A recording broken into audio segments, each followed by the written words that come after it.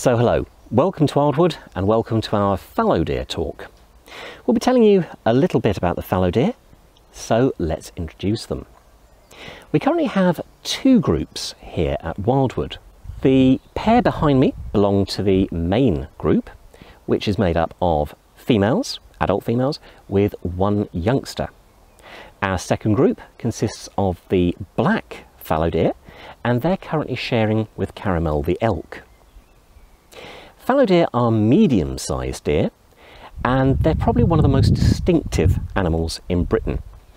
In the summertime, they have a beautiful spotted, dappled coat and very, very distinctive antlers. Points at the bottom, large, flat area at the top, known as palmate because it's shaped like the palm of a hand. Like all deer, fallow deer are herbivores, strict plant eaters. They're mainly grazers, as you can see from the pair behind me, eating grass, but they'll also take things like leaves and shoots. Brilliant, excellent. As you can see, we have our Soay sheep ram sharing with the fallow deer. And he's a good illustration of the difference between horns and antlers. Horns are never ever lost. Antlers are grown and shed every single year. It takes nearly 8 months to regrow a full set of antlers. That sounds a long time, but that means that this is the fastest known growing type of bone in the animal kingdom. Originally, they'll start off covered in a thin layer of skin and fur, which is known as velvet. By the time they are full grown, the blood supply will cut off underneath the skin itself will dry up, and in the autumn time it'll start breaking off in strips. Unfortunately, because there's dried blood underneath it, at that stage it looks absolutely horrific. It usually looks like the deer has been in a massive accident. But they're perfectly all right. There are no nerves or anything in the skin at that stage, so it doesn't hurt them. The reason why they grow the antlers, these are mainly for display and for fighting. I should point out that the deer that we have behind me will never ever grow antlers, and that's because they're girls. With almost all deer, only the males will grow antlers. The exception are the reindeer. Part of the reason for growing an antler is to show how healthy you are. This is an antler from a fairly young individual. To grow a bone like this, you have to be fit and healthy. They are a genuine demonstration of fitness and health. So if you saw a male with much larger antlers than yours, you probably wouldn't try and fight him. You'd walk away.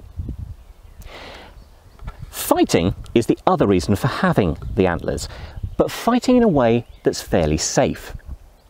If you think of other animals that have horns, things like antelope, when they fight, they lock the horns together and they wrestle. But it's dangerous. If you slip, you could end up impaled on your opponent's horns. The antlers are different. The antlers will lock together. There's no danger of slipping, and you can actually wrestle and see who's the stronger. There's quite a lot of argument about whether or not fallow deer are native to Britain.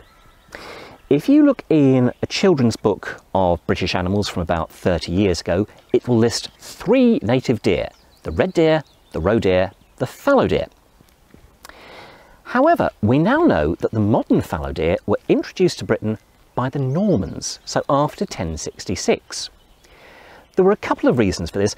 One was apparently William the Conqueror didn't like the taste of the native red deer, and also felt that the fallow deer were more attractive. We know from archaeological evidence the Normans actually had deer parks around their castles, and that the deer from those areas were almost all young males. So rather than having a proper breeding group for food, they were selecting individuals that looked impressive. However, we now know that fallow deer were actually here during the Ice Age, and this is where the story gets a little bit complicated. When we think about the Ice Age, we just think ice cold, snow. Not true. The Ice Age went through cycles of warm and cold. Believe it or not, we're currently in a warm phase of the Ice Age. In the cold phases, you'd have glaciers over much of northern England. The rest of England would be covered by tundra, very much like northern Russia today. But most importantly of all, because there was so much land ice, the sea level dropped. Britain was no longer an island, we were linked to Europe. Now in theory this means that animals could move quite freely from Europe into Britain, but in practice it would only be those that were geared up for the cold weather. However, when it started to get warm, everything would change. You'd get the forests starting to spread back across Britain. It's a nicer climate, there's more food, and animals would start to move from Europe out into Britain.